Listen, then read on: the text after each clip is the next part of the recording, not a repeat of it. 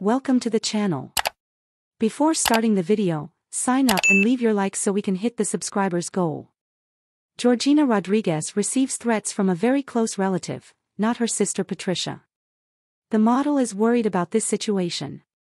It is well known that one of the models and businesswomen with the greatest impact in the world is none other than Georgina Rodriguez, who has lived great moments in her life since she met Cristiano, but her past was not as bright as it is now. Because while Georgina's followers admire her for her lifestyle and praise her outstanding talent as a businesswoman, it has been learned that in the last few hours she has received harsh criticism from a relative very close to her. Although the beautiful brunette is at the height of her success, there is a past that haunts her and lives on in her every day.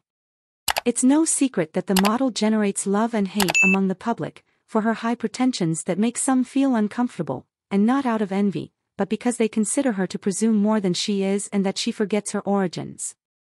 Informs critical voices. In the face of this, it was revealed that a relative of Georgina has her in his sights and has launched himself against her.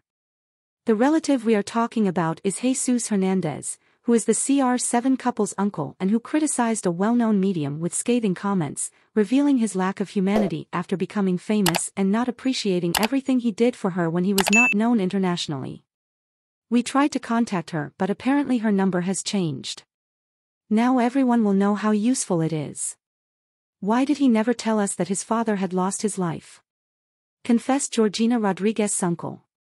A threat that Georgina would certainly ignore, as well as others that her half-sister Patricia also launched against her, who wanted to leave her on the ground by exposing things from her past that no one expected.